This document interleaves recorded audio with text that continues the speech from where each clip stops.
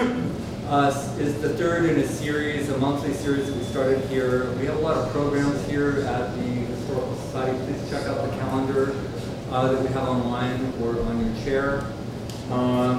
We have events here like once or twice a week, and we try to make them really interesting. Don Romesburg here was chair of our Programming and Education Committee for a long time. He recently quit.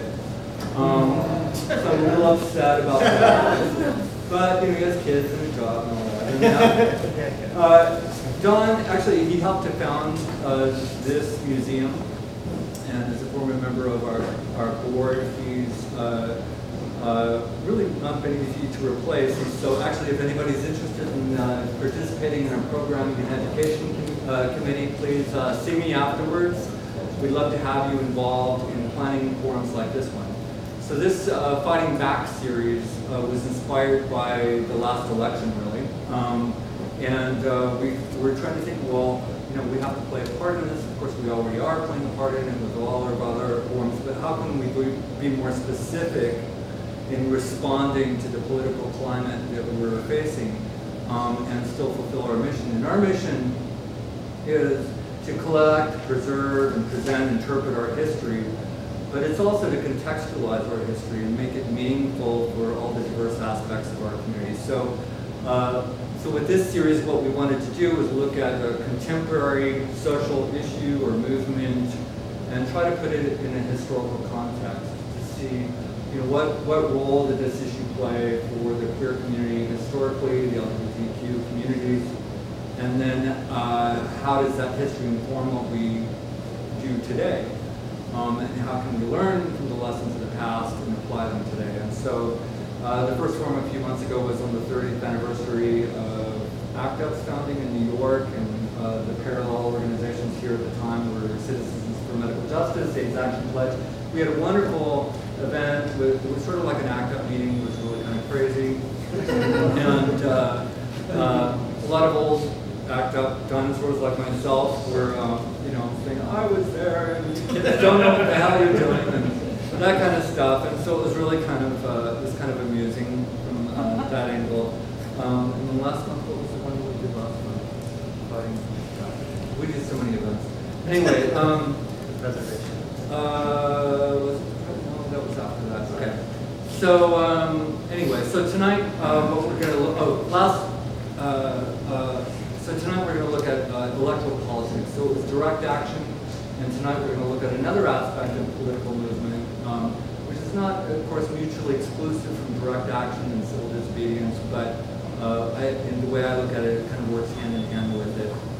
Don Romesburg, he's the chair of the Women's and Gender Studies Department at Sonoma State University.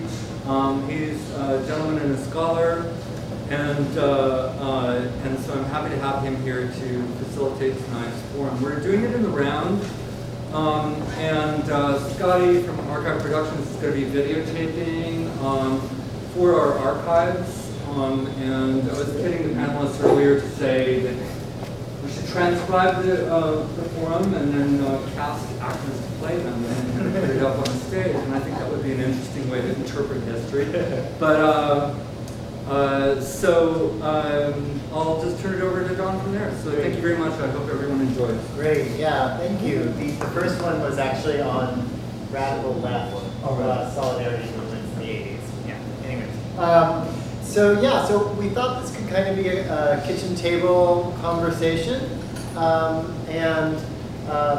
We want you all to feel, of course, like you're a part of the conversation. We can never keep our audiences from joining in the conversation, which I love about the Historical Society. So if you do have, I'll leave some space at the end for a lot more sort of audience back and forth. But if you have something that you really want to sort of bring into the conversation as a question or as a comment or reflection at some point during the conversation, just raise your hand and I'll get to you, okay?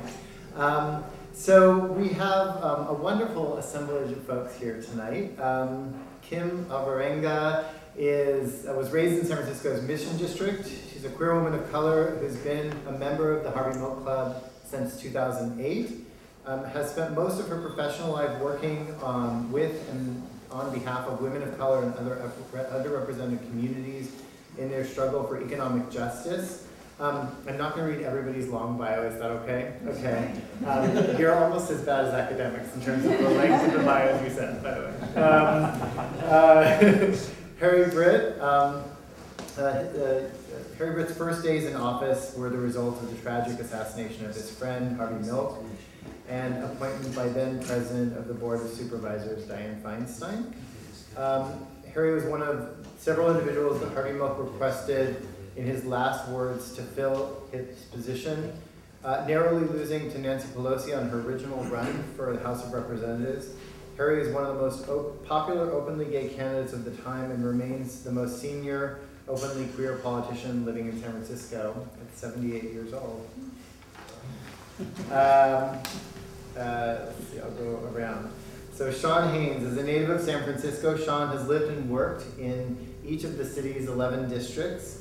In 2017, Shaun founded San Francisco Impact Partners, where he currently serves as the organization's executive director. Shaun's goals are to affect the remediation of the disparities that impact communities that are most in need, impoverished, homeless, and communities of color. Shaun was elected in 2015 to the position of Assembly District Delegate representing District 19, ran for a seat on the San Francisco Democratic Central, I'm not trying to use too much jargon, right? Central County Committee, for those of you who don't know. Current associate member of the San Francisco Democratic Party. In October of 2016, Shaun founded and became the first president of the San Francisco Black Community Matters, which is a Democratic club. Rebecca Prozan works at Google as Chief of Public Affairs, a senior liaison to local governments throughout California. 10-plus year Castro resident who married her law school sweetheart Julia 3 times, each of the times that we collect them all. We did the same day. I know, yeah. As Mayor Willie Brown's LGBT liaison, she advocated for diversity on city boards, including the first transgender person to serve, and also served in the DA's office and managed Senator Kamala Harris's first campaign, and co-chaired Devin Duffy's first supervisorial campaign. And then last but not least, I believe our youngest person here on the panel is Brad. Is it Chapin or Chapin? We just met. Okay, Chapin, I'm sorry. So on the Harvey Milk Democratic Club's executive board, originally from Carter Lake, Iowa. Yep. Brad's activist life began in Omaha, Nebraska, just as gay marriage was legalized in Iowa. With the mentorship of Dr. Deborah Hope and Dr. Brandon J. Weiss, Brandon worked to culturally integrate LGBT support groups, create online platforms for rural queer youth to make connections and to seek mental and health services.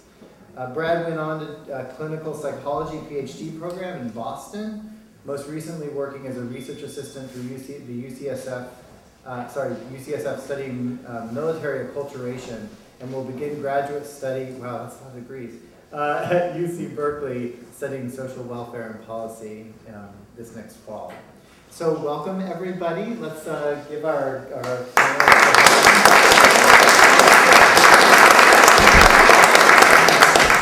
and I really want us to come on in and have a seat. If you're, feel free to come in. There's still seats over here.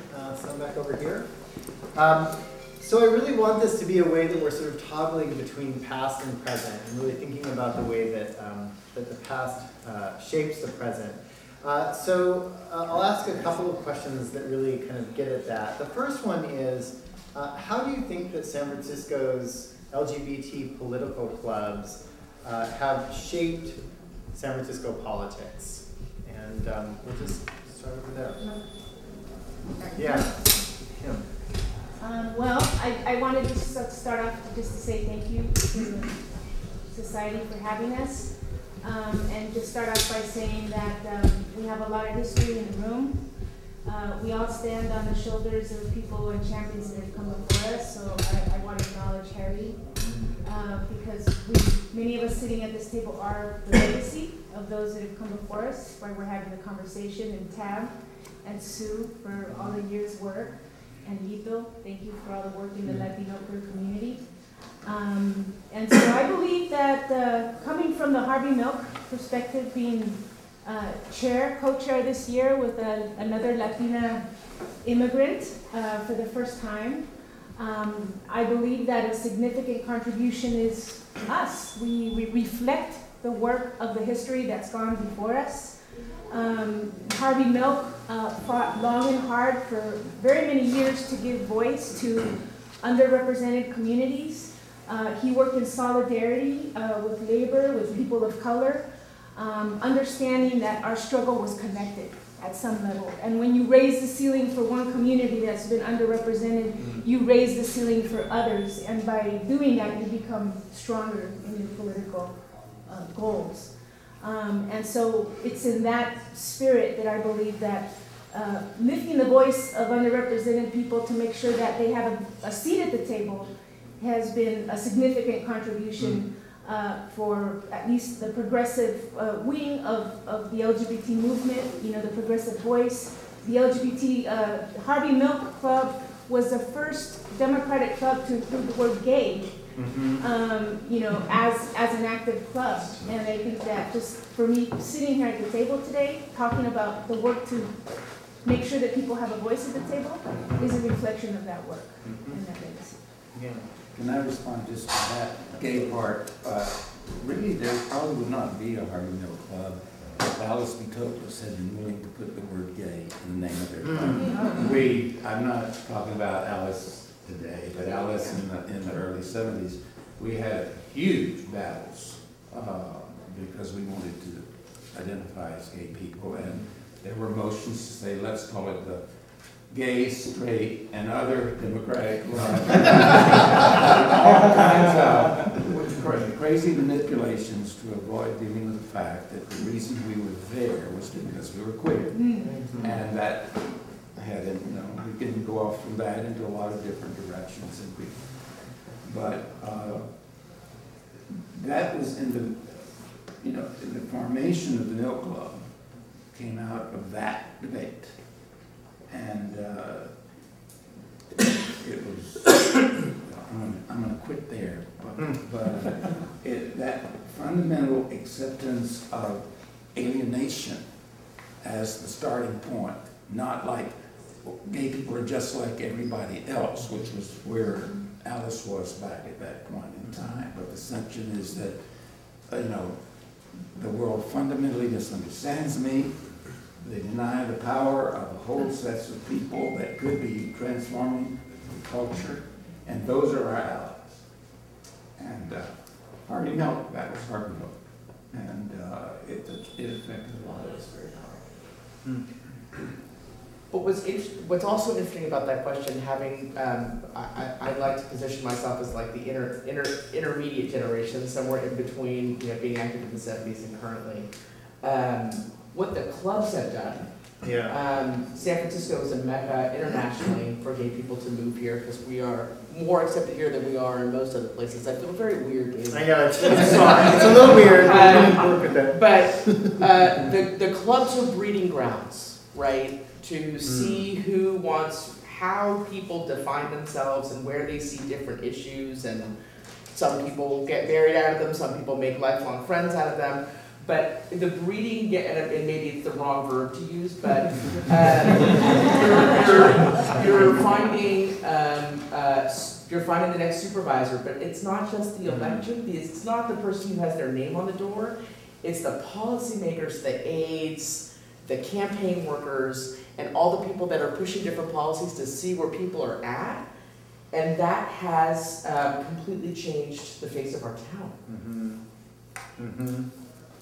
Yeah, so, I mean, one of the things I think that both clubs have really been effective at pushing for is not just the germination is also not a good word, but the cultivation of electeds and candidates, right? But also pushing for LGBT appointees, right? In all sorts of levels of government.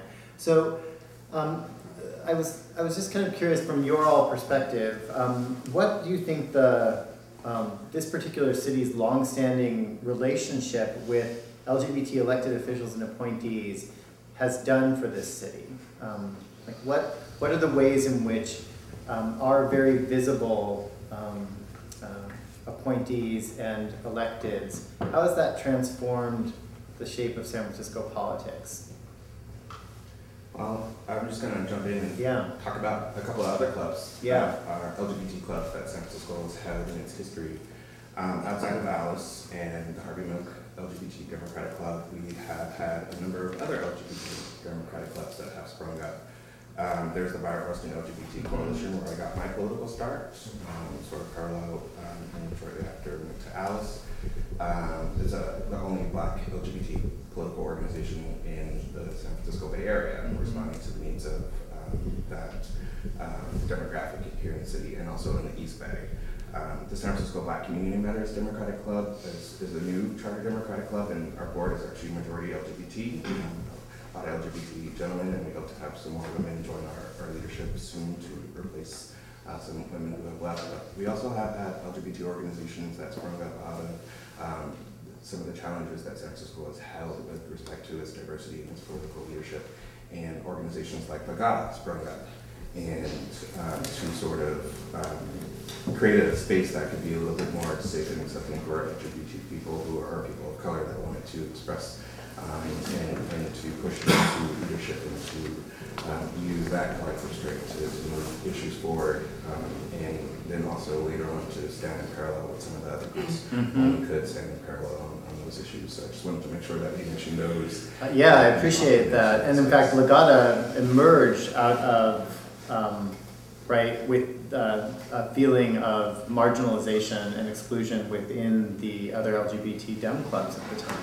Right, I mean there was a real rift in the the early '90s, right, where that emerged, and I think having LGBT Democratic clubs from that are centered in communities of color has also led to a greater visibility for LGBT people of color in terms of political appointments and staffing, right, seats at the table. Yeah, I mean, I feel pretty privileged, having worked with Tom Amiano for 6 years and having been his district director. I had a firsthand experience, learning from him, him having a historical perspective, being side by side with Harvey Milk, and the impact that he as a gay man had on policy, not only here in San Francisco. Obviously, we don't do it by ourselves, right? We do it in coalition. But when we look at our city and the face of our city now, when we think about the rainy day fund that helps children, when we think of domestic partners, when we think of universal health care that we have here in San Francisco, that is actually, at a national level, they looked at that, thought about the way they wanted to do it on a national scale.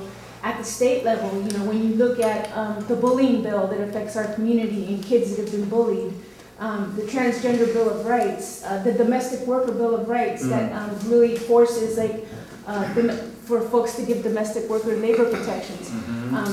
These policies not only have had an impact on San Francisco and the face of what we look like now, but we've actually been able to push, not only at the state level, but the national level. We couldn't have done it if we didn't have champions, queer champions, that knew how to organize. So what have been some of those? Other ways that what's happened here in San Francisco has gone to the state level or to the national level that are really memorable for you all? I suppose we can pick the biggest one, which is LGBT marriage. I remember when we had Gavin Pearson decide to go ahead and do that, and I was just like, wow, okay, we're going to make that a whole step here in San Francisco, and even though that got pushed back, it led us to where we are now in terms of we have that, and we've got that for a lot of our states, and even though there's still some cleanup to do, we were able to really rally the support, and I think we're in an interesting time right now where we sort of have to repeat history in terms of what happened with our presidential election and the type of administration that's in power now, and the type of repeals that they're going to want to do for all the laws that we just won, and the laws that we, we'll find ourselves fighting for in the future. You know, basic human rights, which one of the things that I have been studying for the last several years to figure out what can we do, not just as LGBT community, or LGBT leaders in the community, but just leaders in general, to really bring back some of the focus to extremely marginalized and economically impacted people in San Francisco and beyond. All of our major cities in this country are just really being hammered in terms of outside of affordability issues. We really are starting to look like a third world country. Right. And it's really apparent in San Francisco being one of the most richest places in the country. I mean, walking through District 6 is really scary. They don't have tents there. They are living directly on the concrete. And I really, as a native of San Francisco, I can not express how we never really had that issue growing up in San Francisco. You would see people who had fell on hard times, but you would not see it to this level of extreme where you can't walk more than a block before you see the next sad story. And I want to do so much to remediate those issues. I think the LGBT movement really needs to grow to bring on that challenge to say, all the rights that we're fighting for needs to come down to that bottom level and then work its way up. Yeah. I mean, I'd also add healthcare. If you need to see the story, you can watch When We Rise and have Rome's voice like right there as she did it. You know, today's news about Sanctuary City clearly positions us as front and center. I mean, there's just, it could go on and on and on. Paid parental leave is another one. Just in terms of how we positioned ourselves as the front lines for many rights. You were gonna say something too? Yeah. You know, the reason I'm here and the reason that I came to the city was because of things like I heard about racism, for example, and just, you know, against the law, allowing these gay marriages to happen. But that like reminds me of sort of something that I think about a lot, and Harry's one of my biggest mentors, one who's changed my life completely, and has helped me understand a lot of these things a lot better. But I think, you know, what Gavin did was live in a city where he's, and no offense to this, but he's on the other side of where I stand, where I think the Milk Club stands on a lot of sort of economic issues. And he did something that I think was relatively politically advantageous in where he is. But he, at a more important time when gay men were dying of HIV and AIDS, and we really needed protections, and, you know, queer people of many, you know, of all backgrounds were really suffering, being kicked out of their apartments, whatnot, not being able to see people that they loved in the hospital. Harry wrote the first domestic partnership legislation, and this is in a time where we were radically against marriage. So I don't, and while I love, you know, gay marriage was legalized in Iowa when I was 18, and it changed my idea and gave me so much hope for the future, but also later on, I kind of wish that I never wanted it. And so I think, and I think it's just really important. When I watch When We Rise, I don't see the history that I really want to see. I don't see the radical left as much. I see Roma, and I love what Roma's done, but I don't see as much of the left and the accurate left. When I see the Milk movie, I don't see as much of what really happened. And I think that politically, one of the things that's happened in the city is, one of the great things that's happened is that we do advocate for all sorts of people from all sorts of backgrounds, as long as they have enough money, often. And so, I mean, I think that there's sort of a dilemma that we don't really know how to deal with that necessarily. I think when moderates are not having fingers pointed at them as the bad guys, and Trump is the bad guy now, I feel like defenses go down a little bit, and we sort of move forward a little bit more on some of the progressive issues, because I think it's really hard for people to respond to those things when they might feel some guilt about that. But I just don't want to forget that, you know, Harry wrote that domestic partnership legislation at a time when, you know, I think that really spread, and I think that that really had an amazing impact on the city becoming more queer and people being protected. And Yeah, well, Harry, I actually wanted to kind of ask you directly. So what do you think were some of those critical early building blocks that were set into place in the like late 70s through the, say, mid 80s that sort of created the possibility for queer people to have freedoms and rights in the city? Old people don't always remember too much. Totally fair. This isn't a quiz. Think about that for a little bit. Let me pass for now. Okay. Because that's an excellent question. Yeah, yeah. Let me ask instead, for you, what were some of the most inspiring moments or the most challenging moments from being such a visible politician in such a difficult time in San Francisco's history? I'm feeling really dumb right now, but I remember about the 70s, I was very smart. In the 70s, there was a thing about Harvey that was very boyish or very childish. Because it was like, you know, when a child finds a new rock and it's green and there's a thing and Harvey,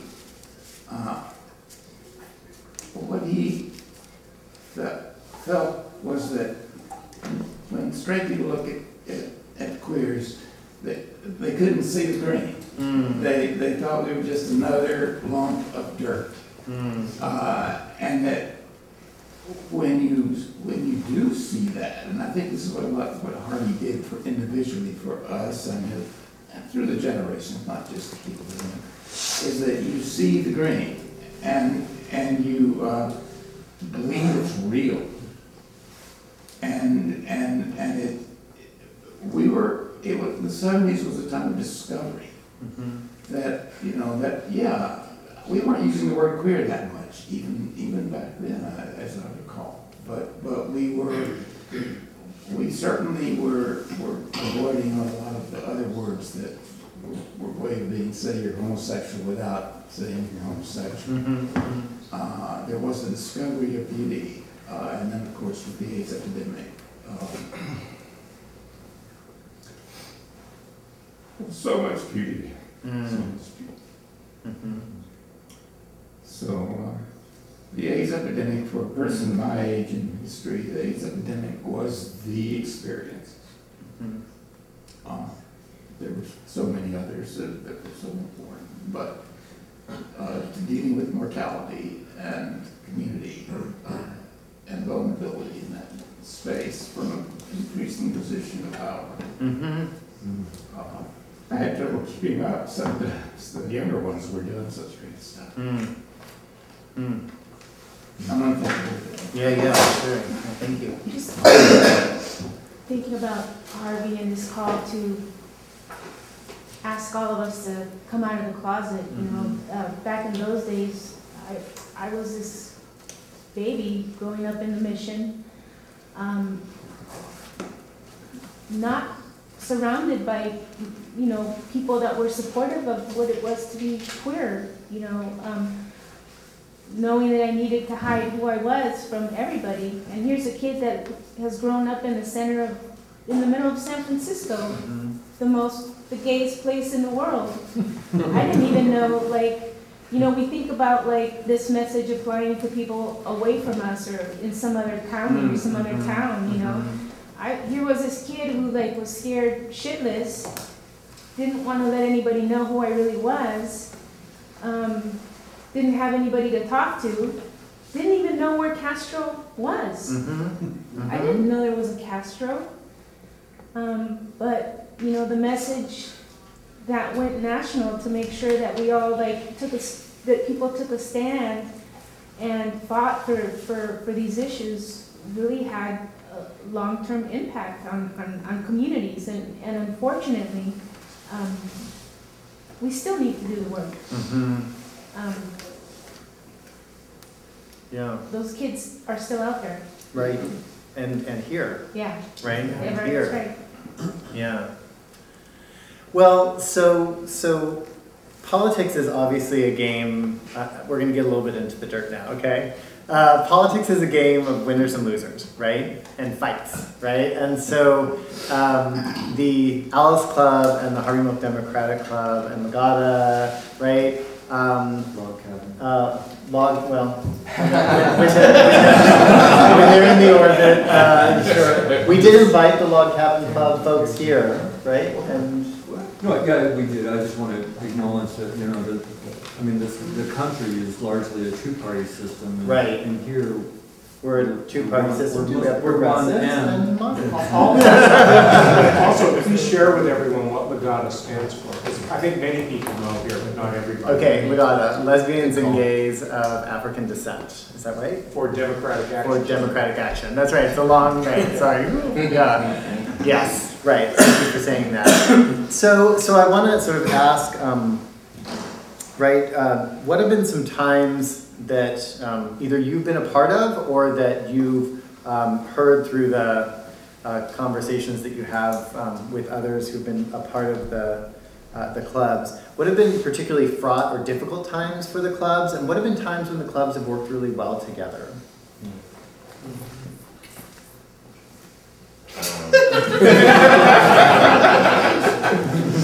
I can take that one. Yeah, sure. I actually started at the Harvey Milk Club because like Kim, I didn't grow up in San Francisco, but I grew up in the burbs right around here, and not a very gay-friendly area. But I had been doing campaigns since I was 13 years old, and so I moved to San Francisco right afterwards because that's what I wanted to do.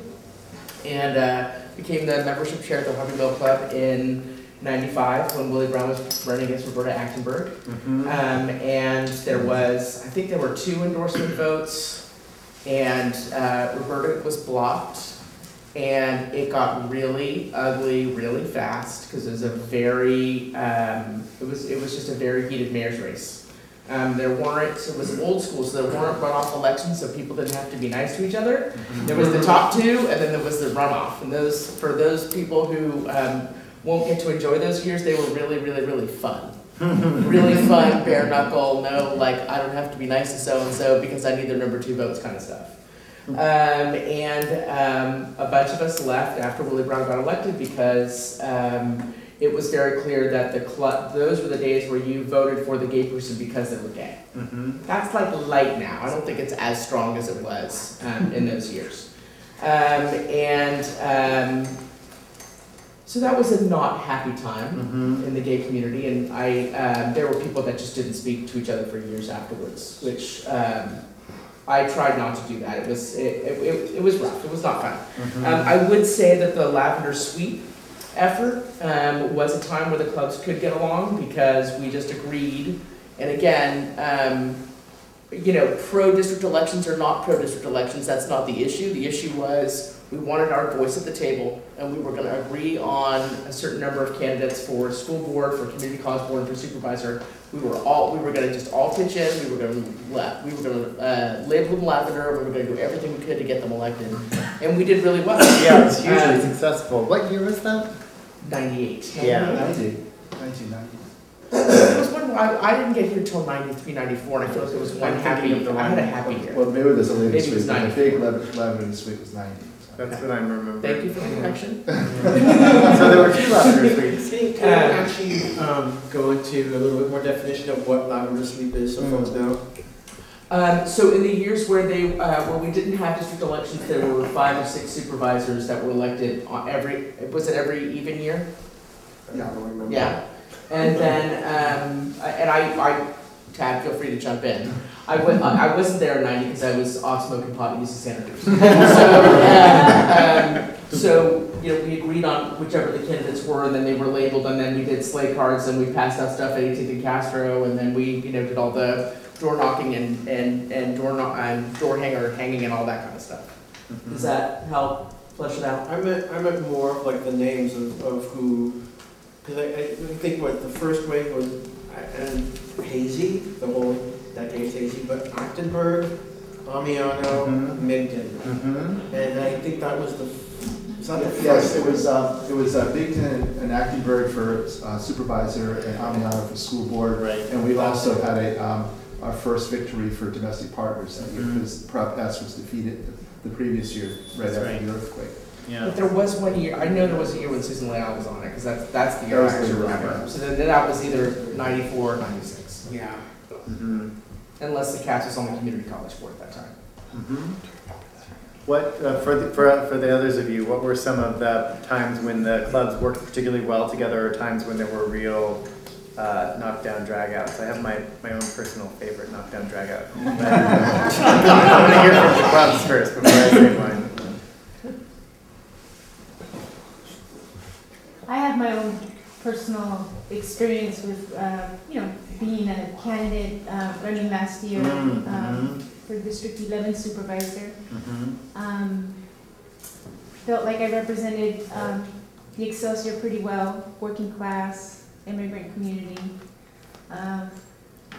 Trying to make sure that we kept a queer voice on the Board of Supervisors during a time where some of our electeds were headed off to the state legislature. And I was able to get the Alice B. Toklas PAC recommendation, but the following meeting, I guess some of the real estate folks came in and stripped me of the recommendation. So I did lose that race by 400 votes. So that's kind of from a personal perspective. Yeah, no kidding. Yeah. I can talk about some of the challenges that I have seen, just sort of being a minority and somebody who has experienced some of the disparities that I now want to actively work to be in a position to work with allies to resolve. I had challenges in the two most recent electoral cycles. I had issues with Prop Q. I was not in favor of taking away the only shelter that most people have, and now we have a lot of people who are, like I said, bare bones to the concrete, and that's a very scary situation because we just do not have enough shelter to provide for people. And I also had challenges around, what was it, Prop J, when we were dealing with the decision to change how Airbnb worked. And at that time, I was it F? Sorry. Time flies and the letters just get jumping in my head. But proposition at that time, I was trying to Airbnb my apartment to save it from being taken away from me. So, I mean, I have 2 degrees in technology and I have been working for 20 years. I have been everywhere on the income scale from making 80, 90 to making nothing. And so here comes along a proposition that sort of directly impacts me personally to the point where it's going to make me a lawbreaker because I'm having to Airbnb my apartment out for, 2-3 weeks more than the law that people were advocating for. So I'm just like, this is actually coming for my throat. My ability to try to use this network, this resource that I'm not trying to use it to, give away my apartment permanently or take away housing stock. I'm using it in, I guess, the most appropriate way. And now a lot of people are using those sort of sharing resources to save their butt. And that was just really challenging to sit there, be a political person, somebody who has to really make a fast and hard decision on whether I'm supporting it personally and whether I'm going to go out into the community and advocate for it. And while I believe in some of the merits of some of these laws and how it was written, just there were aspects of it where I'm like, I actually can't go for this. I can't go for it, and I might be in a position to take advantage of the law that might become, or I'm going to be negatively impacted. And so sometimes you really are standing on that razor's edge where you may want to say one thing, but you're saying something else, and it really does impact all of us on a very personal level when you have to make that decision where you're advocating against yourself sometimes. And it gets really hard to okay, I'm cutting my own neck off here by saying one thing and needing to do another, not even that I believe something else, is that I may need to do something else.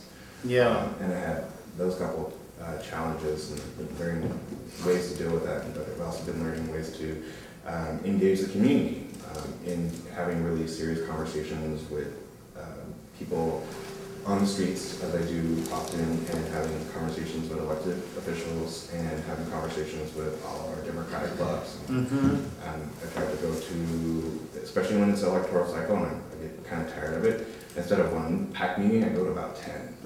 And not only do I go to 10 different PAC meetings, I go to specific ones because I know that my experience as a minority carries weight. My experience as a minority that has gone through significant issues in the city carries weight when I'm able to talk about policy from a perspective that's not being heard in categories. So in Alice, I was able to kind of use my experiences. I know what homelessness looks like, and I know that I'm not for taking away tents. So in that organization, we ended up going no endorsement. And it was probably because I spoke adamantly against that. I didn't believe that that was a good direction for a city like San Francisco to go into, because we just do not have shelters. And we had a whole bunch of shelters lying around in space for people, and I might have been on the other side of that, but we're just not there yet. And I don't think we're going to be there for probably another 5 years. So that's my take on when you're dealing with the challenging decisions to make, and as somebody who's working in policy or somebody who's trying to get the community to support either myself or an initiative based off of the emphasis I put behind it. Yeah. I want to say something real quick because I wasn't going to say this. Okay. I may come to my senses in very good. Say it. My other political work, besides in queer stuff, has been in socialist movement. I was the national vice chair of the Democratic Socialist America, and that was fun. That was fun. That was the cool kids. And and as I look back over my life, I wish I had put more emphasis into that work. And I'm wondering now if, standing back, because I'm not really involved with it now, whether being a Democratic club, you know, we've always said we're a Democratic club, but, and I'm liking the but more and more and more. Because it seems to me that there are, you know, radical positions that are getting a lot of attention these days. Yes. That when we talk about who's going to be the vice presidential pick in the Democratic Party, it just doesn't come up. And that maybe one way that the Milk Club could be a really good Democratic club would be to stop being a Democratic club, or be a new kind of Democratic club that is specifically promoted to rejection of the status quo and a lot of the crap that goes back to Woodrow Wilson or whatever. Yeah. And begin to support more radical structures and creations and possibilities in the political work. But I can't say that, of course. No, you can't. But I think it's something that I think it's something that it's part of this moment, right? And what's so remarkable about queer and LGBT political activism inside and outside of our clubs is that there's always been that radical voice and sensibility pushing for something more, right? But San Francisco is such a machine politics town in some ways that by the time those radical ideas make their way through the machine, right, it's hard to kind of see what comes out what comes out the other side is actually, right, still has that radical, right, vision of potentiality. So maybe I really want to say my thing that was like the fight that I was like, that was the most bruising, that I was a little bit a part of. But then I'll move on because I'm the moderator. But I think that the Migden-Leno fight was huge, right? And really bruising, right? On all sides. And that there were like ways in which I think there were costs and injuries from that lasted for a really long time, right? But let's go to this radical idea more, because I think it's more interesting. So what are, we don't even need to call them radical, but what are some ways in which our queer pasts might inform, or sensibilities might inform, ways of looking forward to the future that don't accept political and economic systems of the status quo as the thing that's going to take us there, right? Are there other vehicles, either from the past or from this political moment, that you think that we should be investing more of our energy and time in? Yeah. I think that we're in a very interesting time right now in what's happening in our country and what's happening here in San Francisco, and the conversations that come across my ear, that a lot of what's to come in the future really will have a minority at the forefront. Right, or maybe of color at the forefront, because literally, right, Yeah. maybe not be minority. Yeah, Right? I mean, well, minority can cover anything. I mean, there's Right. a number of minorities sitting at this table, there's a number of minorities sitting in this room, but when it comes to politics, those sort of dynamics change, and while we do have some representation in all of our elected and appointed seats, it just never seems like enough. And when we look at the life experiences of the people who occupy positions of power, and you contrast them to the people who don't come from positions of power, and looking at that sort of power dynamic and struggle, those are the things that I consider when I'm choosing people to support, or things of that nature. Is like, have you gone through some really gritty stuff? And if you've gone through some really gritty stuff and you're coming to fight against that, then from my perspective, I'm more here to give that type of person my support versus somebody who just has not gone through some great things, and they may still be fighting for things that we all hold as common values, but I'm going to go for the person who's gone through it, because I believe that their perspective on a situation or a piece of legislation, that type of voice in the arena really helps to address situations that might not be addressed otherwise. I can give myself as an example, and the things that I've been touching recently, just being a part of the GLBT history, and then also being a part of the heritage work that we're doing now, just sitting in that meeting room and offering my thoughts and opinions. There was only one other black person in that room, and it's just like, I got 3 or 4 comments. Thank you so much for being here. Thank you so much for offering your input and sort of the guidance on the type of things that we should be doing as a city to address capturing that history. So imagine I don't exist. And now imagine I don't exist, and nobody could have been in that same position like myself to offer those inputs and opinions. Yeah. So that's what I'm saying by having different sort of experience at the table, and having an experience that comes from positions that aren't always brought into the spotlight or given an opportunity to advocate for their own community's experiences. Like, I advocate not just for being a black gay person, I advocate for the city as a whole, but I also advocate for other minority experiences. Like, everybody will look at me and think I'm just a black person, but I'm black, I'm Native American, I'm Haitian American, and I have Muslim heritage. My name is Hassan, and they really did stop me at the border coming back from Mexico to the United States, and I almost didn't get back into our own country. And so those are the type of experiences that I'd love to see in our future leadership to help us come to some real good, same page understandings about our future together. Yeah, I appreciate these sort of experience and sort of who's sitting around the table fundamentally alters the conversations that are happening around the table. Yeah, I was gonna say, I think that's really important. It's sort of like, I don't know.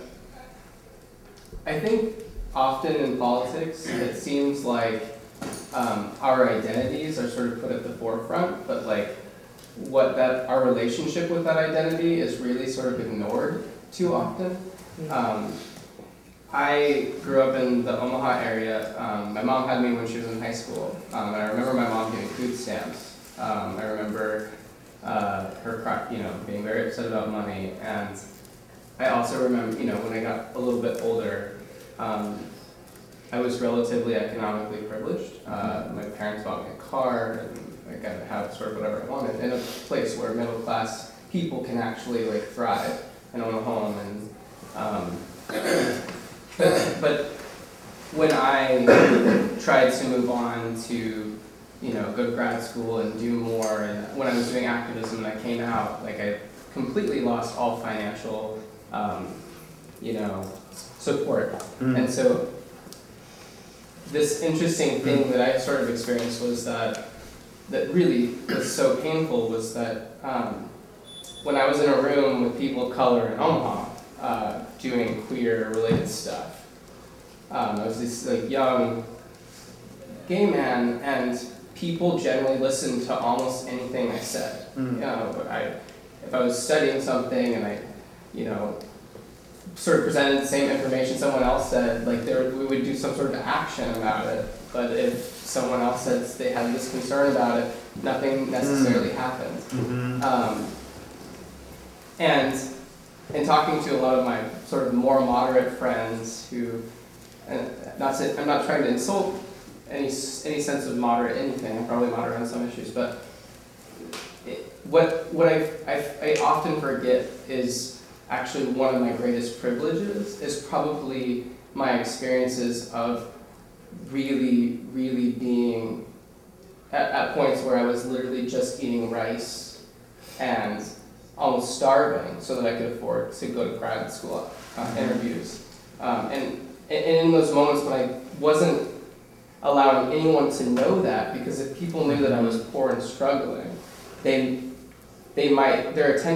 the forefront of their attention was like about whether or not I was all right, and I didn't care about that because we were fighting to integrate like a support group, and we were fighting to actually make our support groups, have a positive impact on people's mental health, and we did, and we got a lot of that done. But had I been someone else, I don't know if they would have listened to me, and had I not had those experiences of sort of being in these places where I felt like I couldn't tell anyone what I was going through,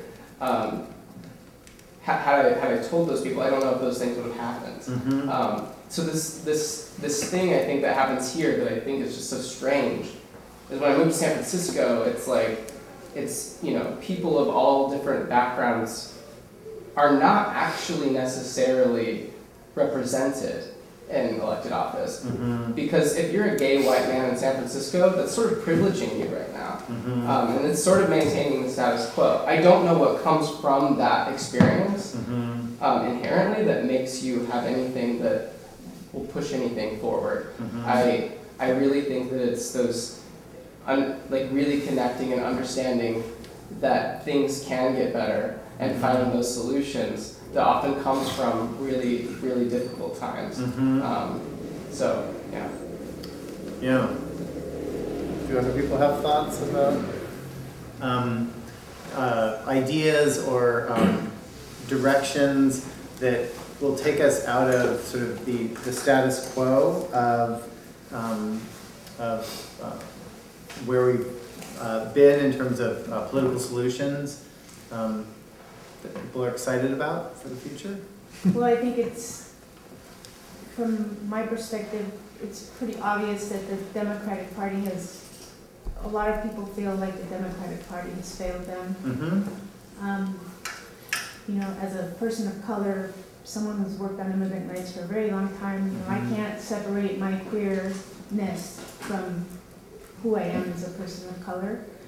I think it's a really exciting time.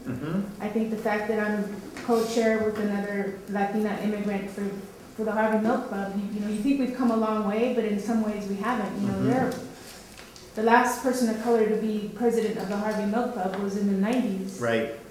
And the only other person I think is Gwen Craig. So we continue to make strides even within the context of what we consider progressive. Yeah. Yeah. There's a lot of work that needs to be done. I think that we can learn many, many lessons from social movements, from the queer fight within those social movements. I would say that for me, having worked under Tom Omiano's mentorship, I learned a lot from him.